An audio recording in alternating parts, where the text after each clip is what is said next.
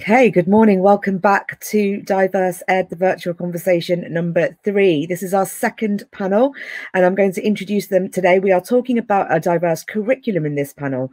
With us in the studio, we have Amjad Ali, who will be talking to us about representation and belonging. He is an assistant head teacher, a SENCO, and he is the co-founder of BAME Ed. After Amjad, we will hear from Jessica Austin-Burdett. She'll be talking about creativity, diversity and social justice, and she's a head of art and DT. Following Jess, we have Nick Bentley talking about mental health and LGBT+. He's a lead practitioner and part of the LGBT Ed steering group. And following Nick, we have Kate Hollinshead. Welcome, Kate. She'll be talking about LGBT plus equality, how to take a whole school approach. And she's the head of operations at Equaliteach. And then to wrap us up today, we will have our partner speaker, Rahul Karavadra, who is the engagement manager at Lyfta, talking about Lyfta and his experiences there. So I'm going to hand straight over to Amjad to kick us off to talk about representation and belonging. Morning, Amjad. Morning. Thank you. Thank you all for all you're doing as well. Welcome to everybody. I'm just going to do like a whistle-stop tour on what representation and belonging means to me and what it might mean to others. And cut me off, Benny, okay? If I keep going, just go. Amjad, 5 minutes, shut up now.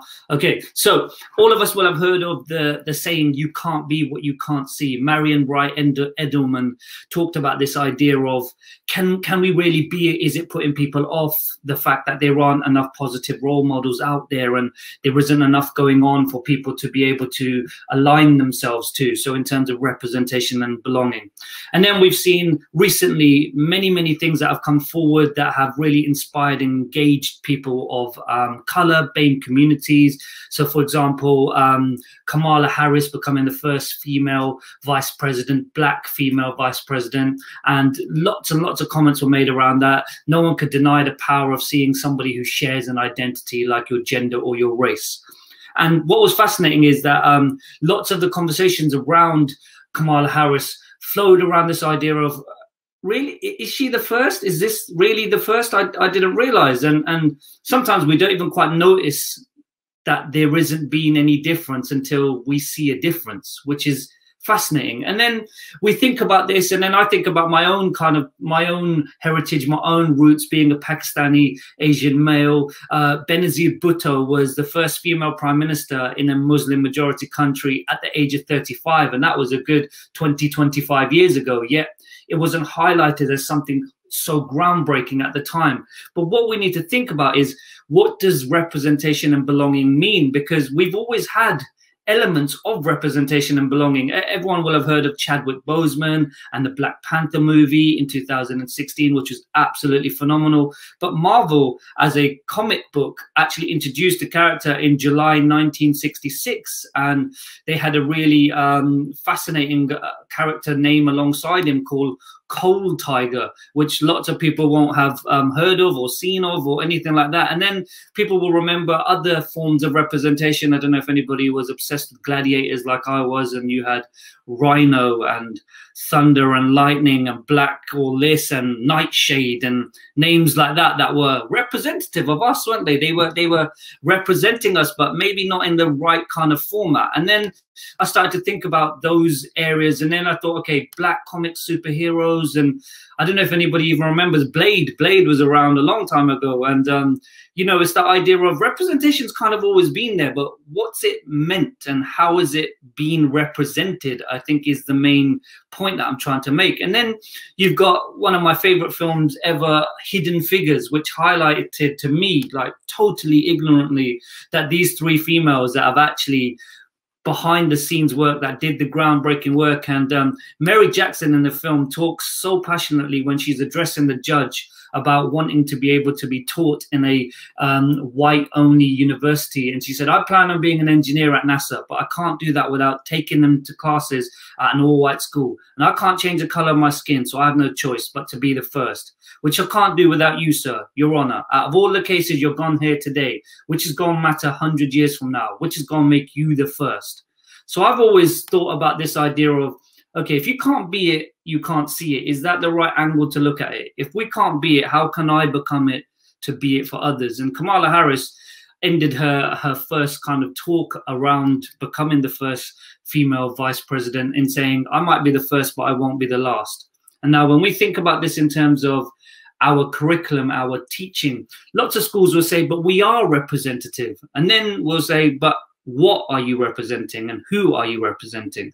And then we have this whole debate around, but actually this is really important knowledge that we need to get across. And then we need to talk about, actually, it's not any more important, it is knowledge. So I'd love for us to think about representation and belonging is important, but what representation and belonging? Thank you. Thank you, Amjad. My wing person has just deleted herself from the app. So in Benny's absence, Jess, I'll welcome you on as our second speaker. Good morning, thank you. Following on very nicely from Amjad, actually. So, don't know if you can notice, but purple is my favourite colour. And it used to be a really labour-intensive dye to produce, so it was only ever used for very expensive fabrics and used to represent as a mark of prestige and aristocracy. Then in 1856, a very young scientist called William Perkin was trying to synthesise quinine, but instead he synthesised purple dye and revolutionised the fashion industry instead. Why am I talking about that? Well, because creativity comes from being able to make connections that other people haven't seen.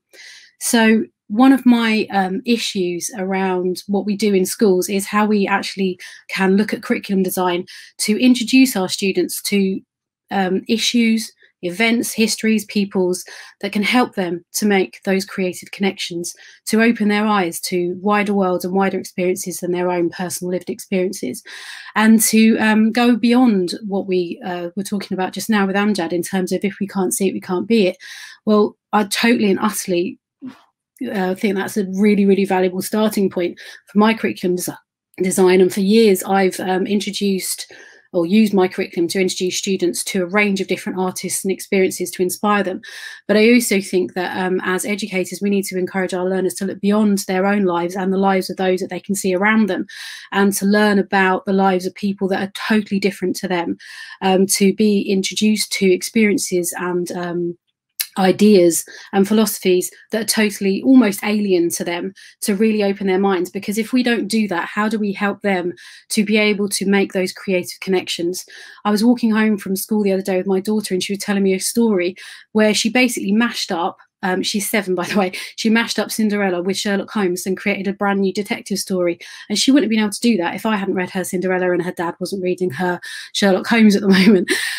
So over the years, this philosophy of introducing our students to wider experiences underpinned my curriculum design. And I think of it as a ripple. So we start off, so I'm a secondary school teacher, we start off in year 7, encouraging students to explore their sense of self and identity.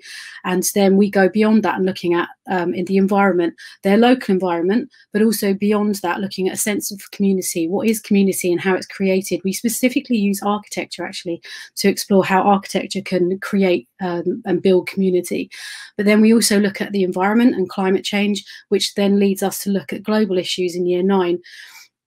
And then they get to make choices about which issues they want to explore. And through that, we look at a series of different artists and designers and makers who have explored topics and come at problem solving from very different angles to those that our students may be used to seeing around them in the news and in their local area.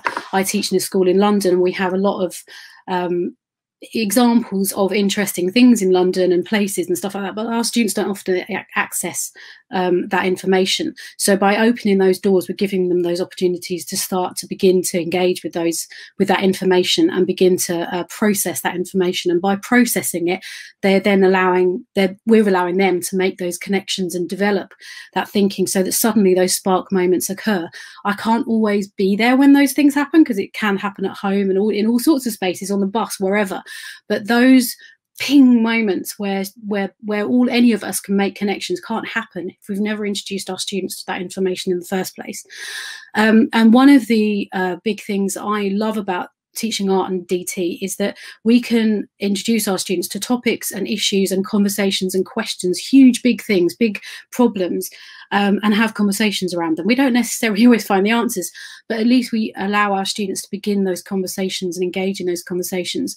But one thing I would say is that you do need to think quite carefully about how you introduce those conversations and what your boundaries are, what the rules are around how you discuss those things. Social justice conversations about fairness and the world, inequality, and the kind of lives that people have lived can be very sensitive topics. We need to encourage our students to be very sensitive, open and curious about these things, and we need to nurture them. And basically my whole thing is about encouraging our students to develop a desire for curiosity and improving their own lives and the lives of others, and developing a sense of responsibility and understanding their own power and engaging them in that sense of acquiring that power and empowering them through understanding how other people have gone into the world and engaged with the world and being empowered by that process. And if we can look at how we can introduce at least just one person, is there one person or one question or one issue that is relevant to the topics you're teaching that you could introduce your students to, that would help them engage with the whole process of where we are in the world, who we are in the world, and what we can do to better our world. Thank you, Jess. That was really, really interesting. We've had some great comments about, imagine if we'd all been taught art this way, if we would all studied art this way. And I think that's a testament to the work that you're doing. Thank you so much for sharing that. I'm going to move on to Nick to share his thoughts. Nick, are you ready to share with us? I certainly am. Thank you, Benny. Morning and morning, everyone. It's great to have these conversations, isn't it? I think it's incredibly important. I wanted to talk a little bit about mental health and LGBTQ plus people, because I think it's incredibly important. And I think I wanted to talk about mental health because I think there are more and more conversations happening about mental health at the moment, actually. There's a lot going on, and it's important that we're starting to have some of those conversations. But I think that it's still an area that we need to think about really carefully and really meaningfully. You know, 1 in 4 people report having a mental health problem, and that's every year, and 1 in 6 people every week as well. And I think that are quite sobering statistics, and important that we reflect on that and think about it. But actually, if you think about the LGBTQ plus community specifically, and our community's experiences of some of these issues, actually we are more likely, sadly, to experience some of these things. We're more likely to experience depression, we're more likely to experience anxiety, we're more likely to experience low self-esteem too. And I don't think there's any good reason why people who are LGBTQ plus should have any of these outcomes. So it's incredibly important that we think about maybe why is this happening, and then what can we do as educators too to think about it. And you know, hate crime statistics sadly are increasing. They are on the up at the moment, on many different contexts and many different areas, and this includes our community. And I think it's incredibly important that we ourselves also think about, well, what can we do to help with that? And this, of course, gets even worse if you think about the fact that many people have intersecting identities and there can be different experiences of discrimination as well. It's really important that we think about what that means as well. And for LGBTQ plus people of colour and trans people in particular, there are real issues and real problems. So we need to think, I think, really carefully, what can we do to support with this? Because it has been shown, and the Mind UK research into this shows, that discrimination has an impact on people's mental health. Thinking then specifically as educators, what is the role that we have in this? Because sadly in schools as well, there are real issues that have come up as a result of this, because you will see that a lot of young people experience mental health conditions, and LGBTQ plus young people have this as well, but often it is worse for them, and trans young people as well in particular report real issues with this. So I think it's incredibly important then we think about, for us as educators, what are the lessons that we can take from this and what can we do? Because the research also shows, because I don't want to be a gloom monger here, or the harbinger of gloom and doom really, but there are things that we can do to make it better. And where LGBTQ plus people have the opportunities to really be authentic about themselves, to experience their lived identities, and to make connections with other people who are LGBTQ plus, that is something that can be fixed, and that is something that we can make positive as well. So what I'm going to suggest is a few ideas and thoughts about ways that we could do things that are going to improve this. I think when we're thinking about students, as well, the curriculum is an incredibly important issue, and we need to make sure that we're thinking about what that looks like. There's been some really good work done, I think, in particular recently, by Stonewall, Schools Out, LGBT History Month, getting the message out, getting resources out, getting materials out that are really helpful and important for people. So I think that's the first thing to do. You know, both people who have spoken so far have said really important comments, I think, around you need to be able to see yourself, and you need to be able to see yourself being represented. So that's the first thing that I would say. As well as that, of course, though, what else is the school doing?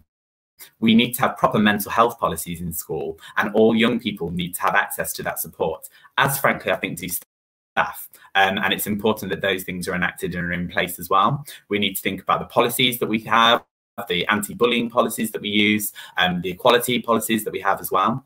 But I think I was speaking a little bit before about this idea of feeling connected as well and having groups. So that's something else that I would think about. And you can have diversity, equality groups within schools, and I think that's something that I would really advocate and encourage people to do. But then for staff too, is there mental health support opportunities available for them? And are staff really encouraged to feel authentic within their own lived identities? Because what I would say, absolutely, I agree that it's incredibly important that everyone has the opportunity to see themselves and to be reflected within their communities and within the curriculum that they study. But as well as the opportunity to see themselves, you also need to have that opportunity to be yourself as well. And I think actually that's what everyone really needs here.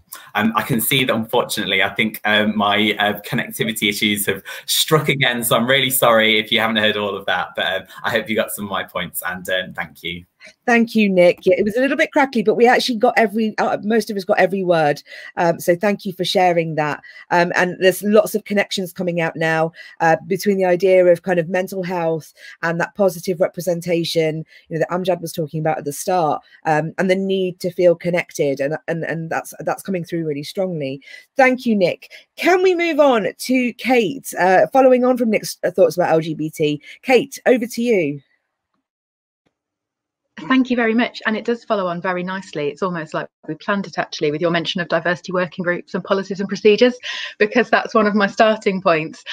Thank you. It's nice to be here. So I'm here from Equaliteach, which is a not-for-profit equality and diversity training and consultancy organisation working with schools, other education settings and organisations. So we carried out a programme of work with 30 primary schools in Greater London between 2019 and 2020 on how to embed LGBT plus equality. And those schools were chosen as schools that had found this area of equality quite tricky to navigate previously, and were very much at the very beginning of their journey in embedding LGBT plus equality. And so the programme really looked at putting those diversity working groups in place, making sure that governors and SLT were part of that, overhauling policies and procedures. We delivered whole staff training, and really we were led by what the schools wanted to do as much as they wanted to do to kind of develop and create LGBT plus inclusive curriculums and environments. And we have developed a good practice guide, which is free of charge on our website as well. So do have a little look at that. That's got kind of a lot more information about how to do this work. So I wanted to just spend a bit of time thinking about some of the barriers that some of those schools had found themselves up against, I suppose, in carrying out this work, and then what worked well in the programme, some sort of hints and tips, I suppose, for people to take away. So first of all, there was a real fear of adverse reactions, and some schools wanted to go ahead with this work without telling parents or carers, sort of fly it under the radar a little. Best intentions there, I'm sure, but of course it's so important that parents and carers buy into this work and have any kind of myths or misunderstandings sort of out there at the front and dealt with.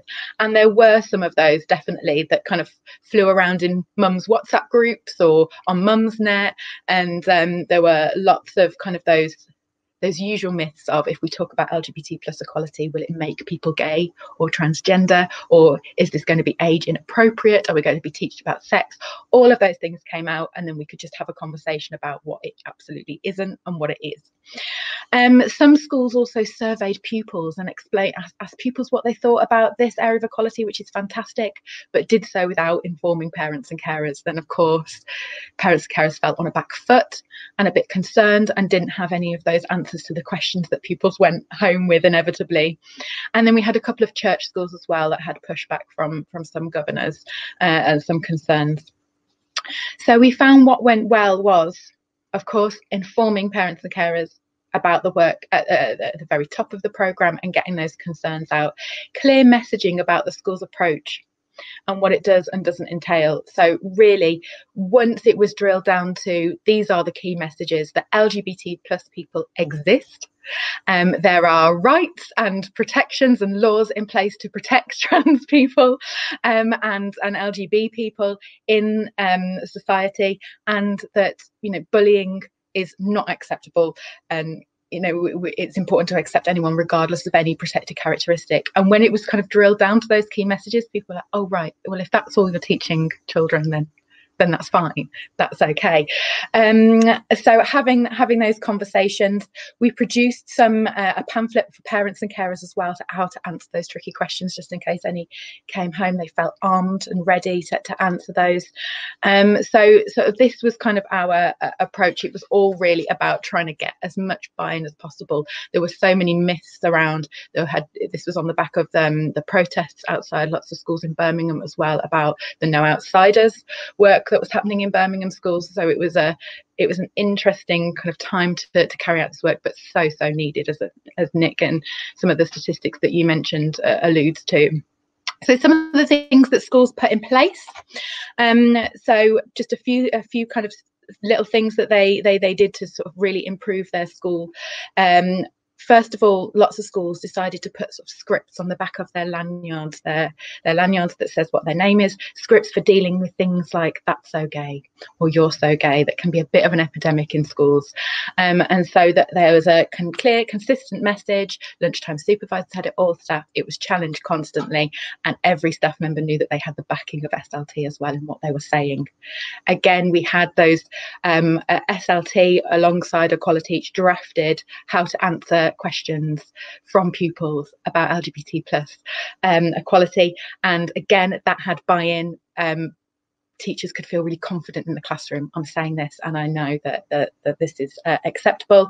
And then lots of other things about inclusive language and how to embed and deliver specific work about LGBT plus. And I think that is my time to wrap up.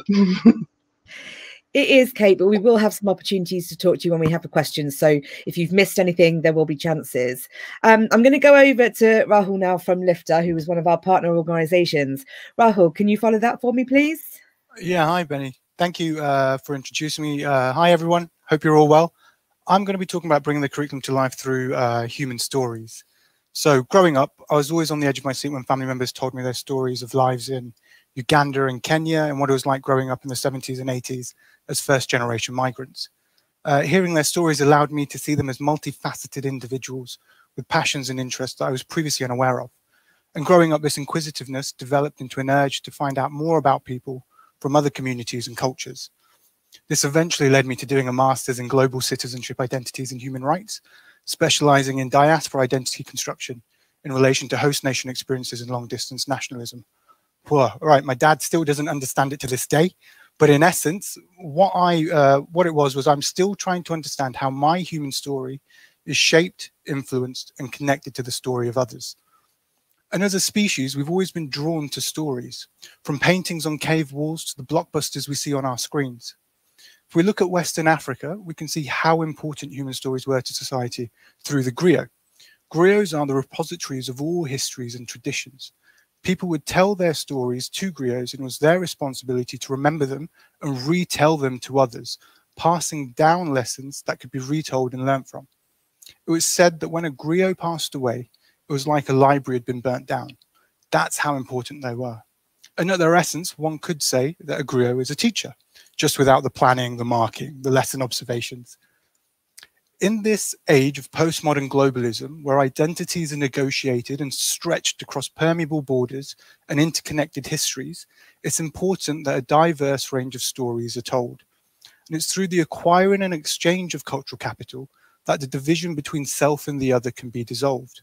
When we're able to build bridges and lay the foundations of understanding and empathy, as well as the awareness of connectivity, both on a micro and macro level, we are each other's environment. And as educators, we find ourselves in a similar role to that of the griot, with even more importance. We are responsible for sharing the human stories from all across the world, and these stories have become more important than ever. In the past few years alone, we've seen a rise in neo-nationalism, xenophobia, and global temperatures, not to mention the physical and mental scarring of Brexit and the death of George Floyd, and more recently, the storming of the Capitol in the USA. We must remember to harness the power of humanity for the common good, and human stories allow us to do just this. At Lyfta, we capture human stories in the form of short documentaries. These are turned into 360 immersive and interactive spaces where teachers and students can learn about people, places, skills, and values. At a time when school trips are on pause and the ability to travel and have close human interactions is restricted, Lyfta allows pupils to meet the likes of Quensley in the Caribbean, Kyutin in Hong Kong, or Inanne in Ethiopia.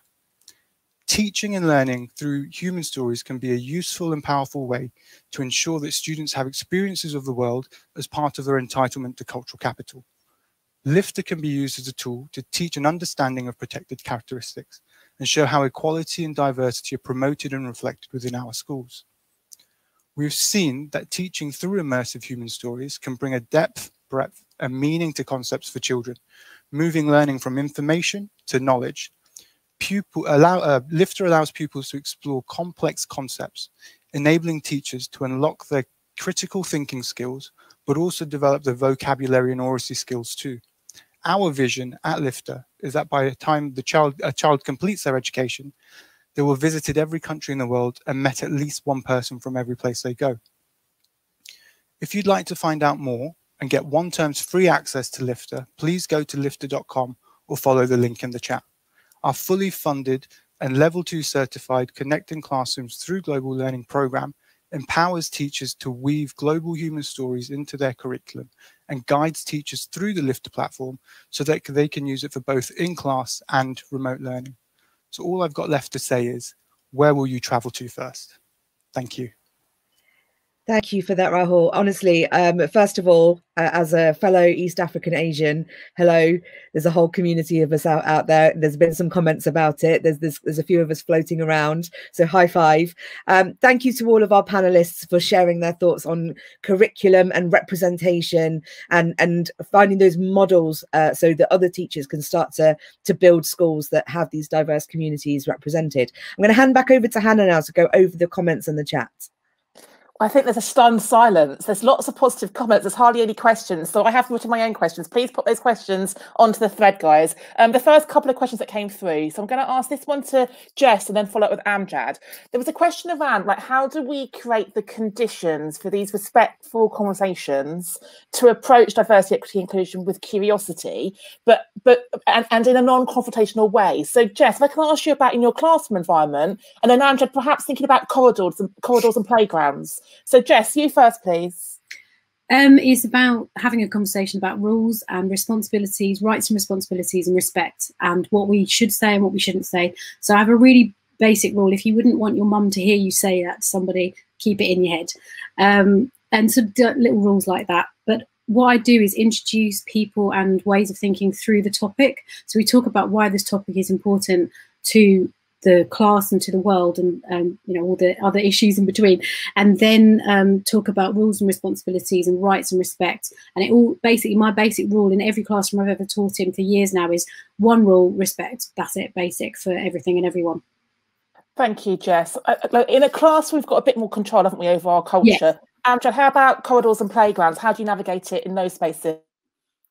It's just effective rules and stipulations, isn't it? It's just about being a human in terms of corridors and out of class environments. The law, incidentally, is very unknown to lots of young people in terms of what we can do and what we can't do. And being a citizenship teacher, actually explaining that that's actually not acceptable, that would actually be against the law, and just breaking those barriers down into this misconstrued idea of it's freedom of speech. There's no freedom of hate, there's no freedom of violence, there's no freedom of inciting. So it's thinking about how we can firstly make ourselves aware of what is and what isn't okay, but also as a human to human connection, that's not cool, that's not all right. And lots of people kind of remove our veneer from who we are in our classroom. And I always say, be you, and you have to represent yourself. Otherwise, they'll say, but I'm not saying it to you, sir. I'm cool with you, sir. And I'm like, that is who I am. So you are saying it to me. And that sometimes comes as a shock. But but I'm not saying it to you. And so it's having those uncomfortable, comfortable conversations.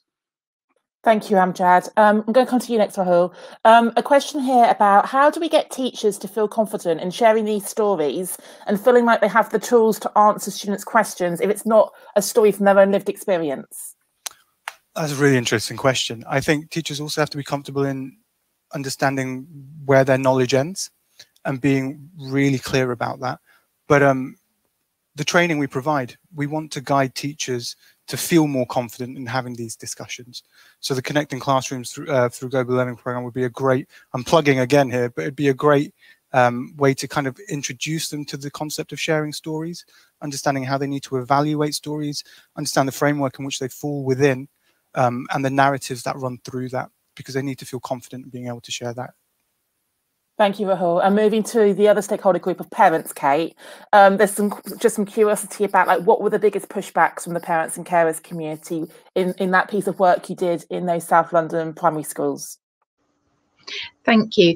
So I think it was really those myths that just there was so much misinformation about what this work actually entails, and so much concern that it was about promoting one protected characteristic at the detriment of all the others. And so there were parents there going, okay, you're doing work on LGBT plus equality, but what about Islamophobia? What about anti-Semitism? What about disability discrimination? And so making sure that within the school there is a platform for every area of equality, and that there's work being done on every area of equality. So there was that kind of concern. But those kind of myths about it would be showing children inappropriate images, talking to them about inappropriate things, and just making sure that parents had that confidence in us as an external organisation and in their school leaders that, of course, everything will be appropriate to an age group. And it's talking about different families and love and identity and relationships and different facets of different identities. And it's not talking about any of those things that sometimes the media would have you, or social media indeed would have you believe. So I think those are some of the things. If I can go back to the first question, actually, because we have found that that first question that you posed to Jess and Amjad, because we have found that anonymous questioning can be quite helpful as well, to allow really nervous young people that are desperate to answer a question but really scared of offending anyone or getting it wrong. So things like you could just do a SurveyMonkey questionnaire or an Ask It basket. I can't take credit for the name, as excellent as it is, but just having that in a classroom or in a corridor that it can anonymously throw a question in, and then teachers have got some time to read it, digest, and actually plan how to answer that kind of question. Or a similar kind of thing, a wonder wall, get a Sharpie and write it on a wall that has been designated for that purpose. Must stress that. Love it, Kate. Thank you. I think every school listening is going to get an Ask It basket now. So that's a fab little catchphrase. Thank you. Nick, coming to you about safe spaces. Just a question from one of the listeners about like how important, or how do we go about creating those LGBT clubs in a secondary school? The question is about, and who should run those clubs, create those spaces? Great questions. I would say firstly that there are some amazing charities out there that have loads of support on this. So for example, Just Like Us is a charity which does great work in schools. It's the LGBT plus young people's charity, and I've worked with them before, and they've provided incredible resources and valuable help that has also been useful at the moment with the move to online as well, because obviously that's a problem right now that a lot of face-to-face interactions that we would normally have in safe spaces has become a lot more challenging. So I would say, firstly, look at the the information that's already out there and the resources that are out there, and I am going to post them later. I'm going to signpost them to people on Twitter if you're interested in that. But what I would also say is, from my own experience, I think that they are incredibly important in terms of who runs them. People, staff, get people at your school to do it, but don't take it all on yourself. I think if you're sitting here and thinking, well, I'd like to do that, it's a lot of work. I know everyone who works in schools and colleges are incredibly busy, and I think actually a lot of this work is more powerful when it's done in cooperation with different groups of people. So get your friends in there, get different staff in there, get allies, people who are supportive, people that you want to work with, because it's so powerful for young people to have those advocates, members of staff there supporting them and speaking to them. I think it's incredibly important that you do that. And then I think in terms of the space, just signpost it, very, very clear. If you're able to get a notice board or something to let people know where those meetings are going to be and where the discussions are going to happen. Very, very clear, like people were saying earlier, rules and regulations, etc. at the start. Hello. Really, yeah, those kind of things are the things that I would suggest. I've been upstaged. Right. Thank you, Nick. Hi, Zaki. Lovely to see you here. The next question is for you, Amjad. What's the starting point when we begin to look at the curriculum and representation in the curriculum? Where do you start, Amjad? The thing is, the great thing about it is you can start pretty much anywhere you like. I mean, I'm not saying this because Benny's here. Maybe read her book to start with as well. That might help. But in terms of the starting points around curriculum and curriculum development, I think it's a mindset first. Firstly, accept that sharing wider knowledge and sharing knowledge that isn't just difficulties and all of those things isn't necessarily going to dumb down your curriculum. And also accept that you have gaps in your knowledge and you have gaps in what you need to do and you need to upskill yourself. And I would say that lots of our resistance towards making changes isn't because we don't want to make changes. It's just because we haven't got the time to make more or make different. And that's not to say that we shouldn't do it, but we've got to start being smarter about it. We share so much in terms of different subjects and different areas. We now need to share more about diversity and more about inclusivity within the systems as well. So I would say there's no direct starting point other than educating yourself and then thinking about what you're going to do as a result of that. Thank you, Amjad. Back to UK.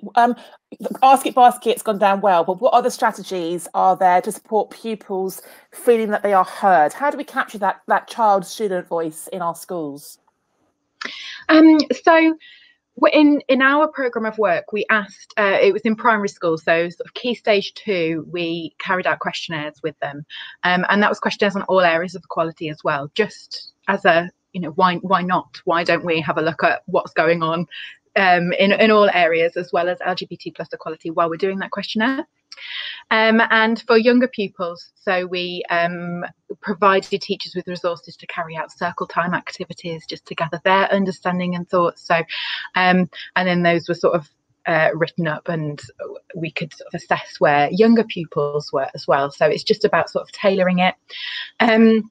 Anything that's excuse me, anything like when we deliver workshops, we go in and ask pupils to write down sort of a burning question, I suppose, on a post-it note anonymously, one question that they would like answered during that session, and then hopefully those are woven throughout the session or answered at the end. But really producing activities and resources that just get to the heart of what they're thinking, that will increase their engagement. So again, we do one-word activities, write a description of a person on a post-it note and ask them to write down what they associate with or what they've heard associated with that person. Then we can start unpicking the myths and the misconceptions. Those kind of activities, all of this should be done within a safe space, and I know that Jess alluded to that a little bit earlier, so making sure that there's some ground rules in place and that there's a framework for disagreement agreeing with people respectfully. So we use conversation starters, which are, just nice sentence starters, which help frame that conversation in a friendly way, directing challenges towards the front of the room as well, rather than at each other, so people don't feel personally attacked, and they feel that they're still able to ask questions, and so you don't want anyone to be feeling shut down because someone's kind of been confrontational. So just making sure that people feel safe in the classroom, and then those other kind of anonymous asking questions, ways of asking questions outside the classroom as well. Thank you. We've got a couple more quick questions before I hand back to Benny. So, Amjad, back to you with your Senko hat on. There's a question about how you navigate these conversations in a SEND space, perhaps a special school where the children's processing is different. Any thoughts on that? I mean, those educators will have various tools depending on the specific needs. For example, social stories, comic book conversations, looking around, breaking those things down in more accessible manners. So, for example, there's lots of accessibility via YouTube Kids video clips. There's lots of accessibility via subject association websites. So, for example, National Autistic Society, British Dyslexia Association. So, tapping into the resources that are out there. Lots of people would say all these organizations have become woke and all of this kind of nonsense, but it's that idea of actually people are realizing that this is needed. And even the fact that I've never ever heard that question ever asked before. So the fact that somebody's even thinking, how do we address this for students that have a different processing ability is absolutely brilliant to hear. So there's tapping into those areas and tapping into what it is. But I guess special school teachers will just be listening to me going, don't worry, we got this, in terms of how to make that accessible for them. Thank you, Amjad. And back to you, Nick. A question about how do you support an adult, a staff member, with their mental health and well-being if they can't see it themselves? That's quite a difficult question. But any thoughts on that, Nick? It's a difficult question, but it's a good question and an important question, I think. I actually think I did want to talk about mental health specifically, and I wanted to get in there in my section when I spoke about everything is important. All of these conversations are important, but for mental health specifically, you do need to have mental health support in the school. I'm very lucky in my school. I know that there are opportunities for staff to speak to counsellors and for individual questions around mental health support. So that's incredibly important. So there does need to be something that's specifically for mental health support. And what I would say is, if you're struggling to find within your own immediate context that you're working within that kind of opportunities for visibility, try to find outside of the institution that you're working in. So, Twitter is an incredible tool. I'm sure a lot of people will be accessing this via Twitter today. We've got the LGBT Ed network that I'm on the steering group for, that I'm talking about this morning, that I think has got a lot of ways of connecting individuals. I do Twitter chats on Thursday evenings that I really encourage people to do. There's a book coming out for LGBT Ed, which I would absolutely encourage people to read, because I think actually being able to see yourself, it's not within the immediate context that you've got, there are more opportunities to do that, and I think it's incredibly powerful. But yeah, what I would say around mental health is you do need to have bespoke mental health support, and that's incredibly important too. Thank you. The final question I'm going to leave with you all to then share your thoughts on social media. There was a question about what aspects of DEI should be included at a university, higher education, PGCE kind of level. So perhaps you can all have a think about that and share that in your various social media. And I know that Lyfta's got some contributions they do to PGCEs as well. Back to you, Benny. Okay, so we've got about 3 minutes left, and I'm going to pose the challenge. In those 3 minutes that each of our speakers is going to give us one top takeaway about diversity in the curriculum. And by curriculum, I mean, not just the academic curriculum, the wider curriculum and the inner curriculum. So I'm going to start with you, Jess. Okay, can you give us 30 seconds on what your top takeaway is? So my top takeaway is look at one particular aspect of your curriculum that you feel could really benefit from being used to introduce more diverse topics or ways of thinking, and then read as much as you can, find out as much as you can about that topic, so that you feel super confident when you're going into the classroom to have those conversations. And by doing that reading, you'll find your own connections that you may be able to then introduce as questions to students to start their own thinking process. processes too. But read up, feel confident, and really sort of think about how you structure and introduce that topic and relate it to the current topic they're studying. So it's not just blown at them, that it's introduced slowly, and that you think really carefully about the type of questions that you ask and the ways that you encourage students to answer those questions. Fab, thank you so much. I'm going to go over to you, Rahul. What do you... Oh, I just lost you there, Benny. Just your top takeaways. Just to say to schools, if you are looking to introduce a global perspective to your curriculum and bring in the voices of others into the classroom and to teleport children to other parts of the world, please do come and join us at Lyfta on our webinars. They're all throughout January and February. They're all fully funded. I mean, some of the stories I've seen have actually left lumps in my throat. Like, it's so moving. And like the scenes that you can explore, going to the Caribbean, even if you're a teacher and you just want to get away and relax from your class and just see the waves and chill in some sunshine, come and see us. Thanks. Thank you, Rahul. That was really useful. Amjad, over to you. Your top takeaway, please. So obviously, being Asian, you can't just give things or can't just receive things without giving back. So if you come to my mum's house with food, you leave with food as well. So I want to share with you our website, baymednetwork.com, in which we've got a resources section. And in the resources section, if people say to us, well, we don't know any diverse books, have a look. We don't know any diverse speakers, have a look. We don't know where to get stats and research from, have a look. So like Jess said, pick an area and then focus in on that area. But also, you know, don't just rely on that neighbor next to you that you think, oh, I could just ask that person all the questions, because some of us are a bit tired answering all the questions all the time. So it might just be, I've thought of this little check-in, little thinking point, but also empower yourself. Thank you, Amjad. Okay, last 30 seconds. We're going to go to Nick. Takeaway, please. Thank you. Two things and two takeaways. I hope that's all right. First takeaway is, it isn't a quick thing. There are no quick fixes to this, and you do need to work on reviewing the curriculum and doing the hard work that is important there. However, that's not an excuse to not do the work in the short term. And what I would say is, if you are struggling for time on getting resources together, make use of the incredible resources that are already out there. And I promise I will tweet it. And finally, Kate, your top takeaway, please. Okay, I think my top takeaway would be undertake what we call a diversity walk in your school, in your setting, or ask pupils to do so as well. So take a camera, take a notepad, walk around the school and see what it says to you. That can be really eye-opening, particularly if pupils do it, because you can see the areas where there are really safe areas and there's lots of representation, and perhaps areas where there are sort of in the physical environment unsafe and you can do things about it. So undertaking that diversity walk. Thank you so much, Kate, and thank you to all of our speakers for this panel. It's been really, really engaging, and there's been lots of positive comments, so please do look on Twitter because people are talking. Hannah, final words? I'm desperate for a coffee, so we'll see you all in 30 minutes time at 11 o'clock.